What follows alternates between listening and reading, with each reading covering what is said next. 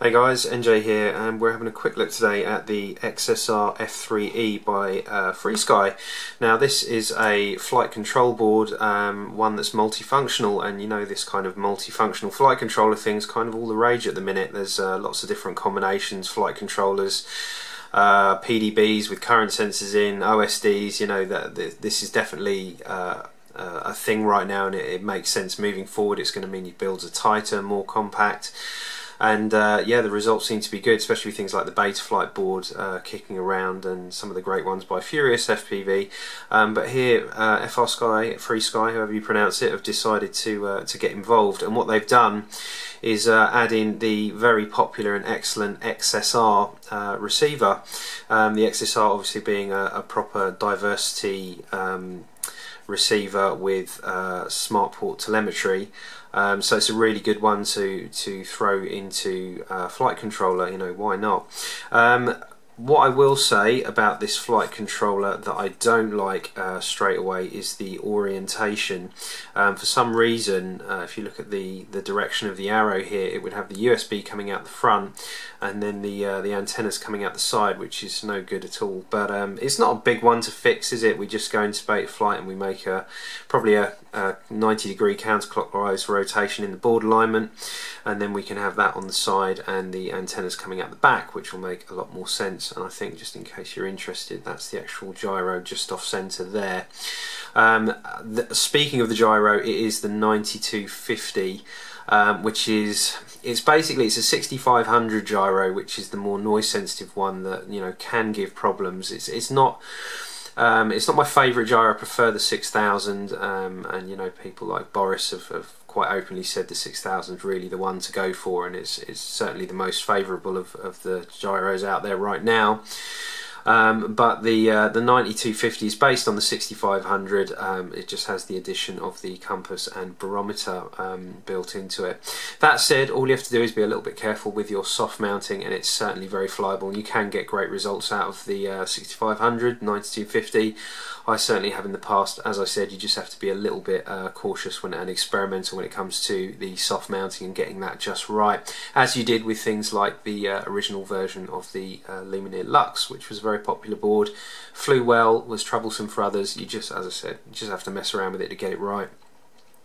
So other things on here, we have a standard header here, and they include a little loom for connecting up to the signal pins on your ESCs. There is 6 available there, and if we flip that over, you also have these micro solder pads here. So it's nice that they've given you the solder pad option should you want to solder directly rather than use the header. But you know, the header's there if you don't want to solder to these tiny little signal pads, so there's a nice option there.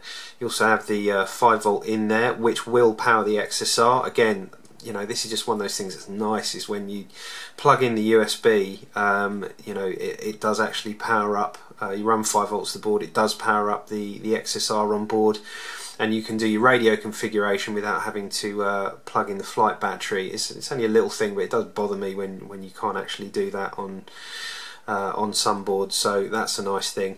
You've actually got 2 buttons on here. They have included, you can see just under this, what looks like kind of Captain tape on top here, or something that colour.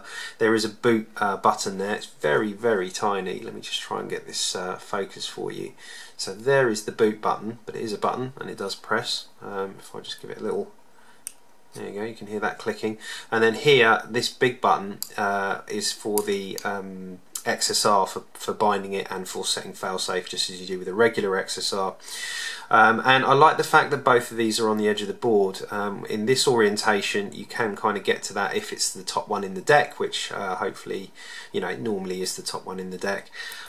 So yeah, it's nice that they're on the edge, making those a little bit easier to get to in terms of you know, pushing them once the board's installed in your quad.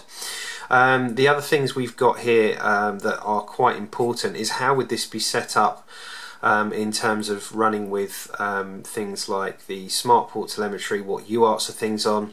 Now it is actually pretty well documented in the manual that comes with it, and you can get this online as well. It's always worth checking online in case there's been any revision updates to the software or anything that you need to know, go off to the FrSky website and download this manual just to cross-reference it anyway. But they do say in the ports, select UART2 to be serial RX, set the UART3 to be smart port, and that's really the important part.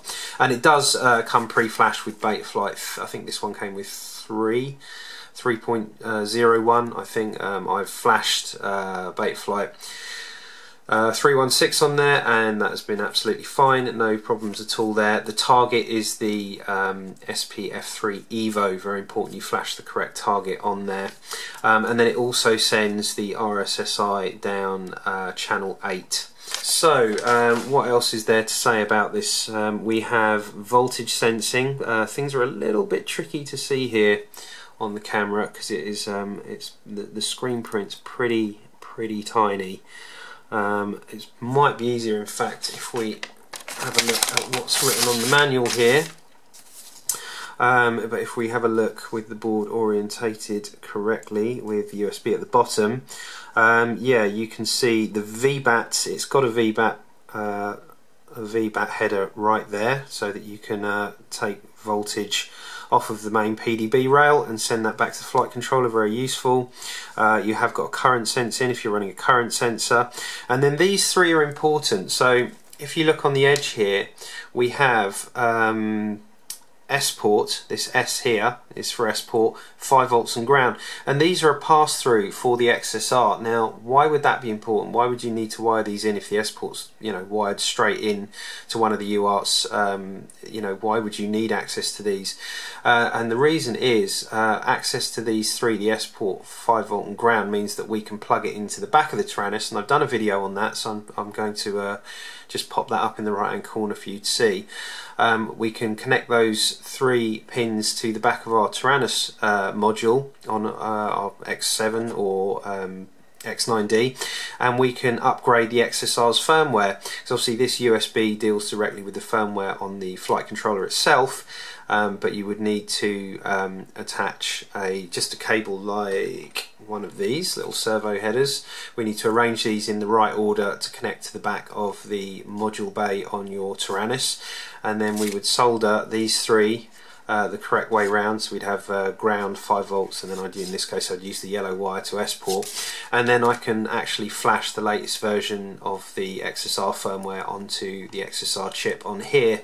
That's also important if you are running the wrong firmware. For instance, this one has been sent over to me from Banggood in China, and it has come with the non-EU firmware on here, which is no good for me, so I will be connecting that up and flashing the EU LBT firmware onto there. So I have wired on the top here the S ports, the 5 volts and the ground on the side here to go to the XSR that's built in, and then on the module bay of both the X9D and the QX7 that I have here, you have the S port on the bottom, the ground in the middle, and then the 5 volts at the top, and that is on these bottom 3 pins, so the pins facing towards the battery, S port on the bottom, ground, and then 5 volt. You don't use the top 2 pins. So this method requires one more step than you would normally do with an XSR or similar, as I showed in my other video, and the reason is because the XSR is built onto the board and they're sharing the same 5 volt rail.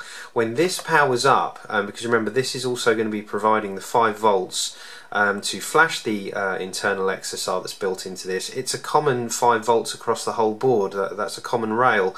So what's going to happen is it's going to boot up the flight controller as well, and that immediately is going to kick in and start communicating with the XSR over S port, and it will mean that when you're trying to flash the XSR, it's going to fail.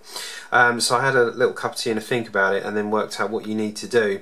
You actually need to hold down the boot button on the board, not the button for the actual XSR, but the boot button for the flight controller, which is next to it. By holding that down when the flashing sequence starts and the power is applied to the board, it will stop the flight controller booting up, it will stop it communicating with the XSR, and therefore free up that S port to talk to the Tyrannus, and it will all flash without any problem. So I shall go ahead and show you that now. As I said, I need to put the EU LBT firmware on here. I've got the right one from the FrSky website. So let's go ahead and do it. So we are going to hold down the settings button to go into the sub settings. We're going to page across once. This shows us the folders on the SD card. I put the firmware that we need in the firmware folder, so we're going to go into that, and you can see all the other firmwares I've got here that I've used to flash other receivers, and then down at the bottom is the one that I put on there. So it's the XSRF3E the EULBT build, which is this one. I'm going to hold down on it, and it will say flash external, so we don't want to flash the internal module, that would be a horrific mistake. Flash external device, because we're going via the external module bay. And then, as I said, I'm going to need to hold the boot button down on the flight controller. I'm just going to use my spudger here to hold down that tiny little boot button. There we go, so I'm holding down that boot button, and that will mean that this will now flash and it won't boot up the flight controller, which will interfere. And now if I do flash external device, and there we go, straight away you can see it's writing, and while that's done I can now let go of that boot button, and you can see the XSR lights are doing what they should be doing, and that is now writing. So let's do its thing, and then we should, after doing that, I'll be able to desolder these, and we should be able to now bind my EULBT Tyrannus with the correct firmware on it, so we shall see. So assuming that was all successful, we are now going to add some power to this board. We're going to hold down the XSR button, which is the large one, just to put the XSR itself into bind mode. So we'll hold that button, add some power, and we know that's in bind mode because we have a solid red and green light. We're going to go to our Tyrannus now, and we are going to hold down or we're just going to press once the settings button.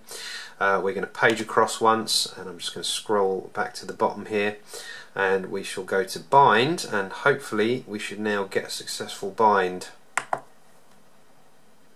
And we had the flashing red light, which means we've had a successful bind, so I can stop that. I can take off the power now, and then if we exit out of there and we add that in,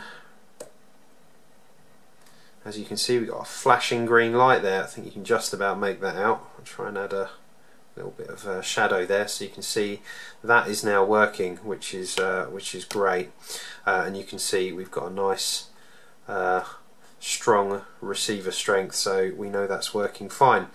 So that's been successful, and that method definitely works. So if you do pick up one of these, it's pretty straightforward to upgrade the XSR portion of it, and then obviously upgrading Betaflight on the main board via the standard USB, well, that bit's a piece of cake. So as described in the manual, UART2 is on serial RX, UART3 is on smart port. There's a couple of kind of ghost UART1s down the bottom here. I'm not sure if that's a bug in Betaflight or whether it's a quirk of the way this board is wired up, but it's certainly not affecting functionality, so you know, don't worry about it. In the configuration, you can see I've made an adjustment of 275 degrees, which is the same as rotating the board around 90 degrees to the left or counterclockwise. So the aerials are out the back and the USBs on the left hand side, but you rotate that as you see fit. Serial based receiver, S-Bus and RSSI ADC is disabled. Moving across to the receiver tab, you can see that everything works exactly as it should, and then auxiliary 4, which you can see twitching there, that is channel 8, because you've got roll pitch, yaw and throttle is 1 to 4, so channel 8, which is auxiliary 4, this is the RSSI, which is really useful that it transmits that down there. So if you're running, say, an OSD and you want that RSSI integration down in the corner of your display, you can make use of it here. So all in all, I think it's a great little package. It's good if you're working with a tight build. A lot of the build spaces seem to be getting smaller in an effort to keep things lighter and more compact. So I guess we're going to see a lot more of this kind of thing around the corner. So as I said before, my only slight concern is the 9250 gyro. It just means you've got to be a little bit more careful when it comes to soft mounting, because that gyro is a little bit more sensitive, but it certainly can be made to fly very well at 8K. So that'll do it from me. I hope you enjoyed that, and I'll see you guys in the next one.